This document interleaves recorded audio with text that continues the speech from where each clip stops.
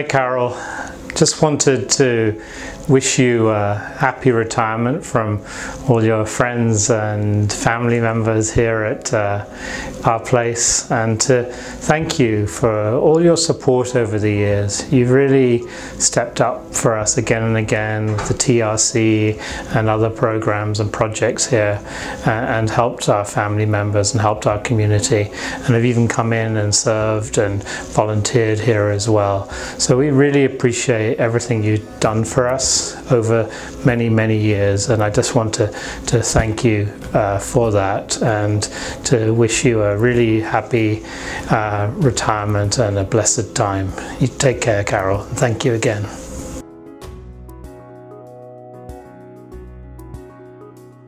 Hi Carole, I just wanted to take the time to say thank you for all of your support for our place and our family members here over the years, from coming to meals and helping serve meals and interacting with our folks, the ID clinics, which continues to be such a huge, have such a large impact for our family members. So I just wanted to say on behalf of our family members, our staff, volunteers, and myself, just a large thank you for all the work that you've done over many years, and your continued support of our place. Thank you for all your support, and we're going to miss you. God bless. Hi Carole, I just wanted to say thank you very much for all your support of the family here at our place, and I wish you all the best in your escape from politics and into your new life. It's been fantastic working with you over these years, for everything that you've done for the family members here, and we really appreciate it.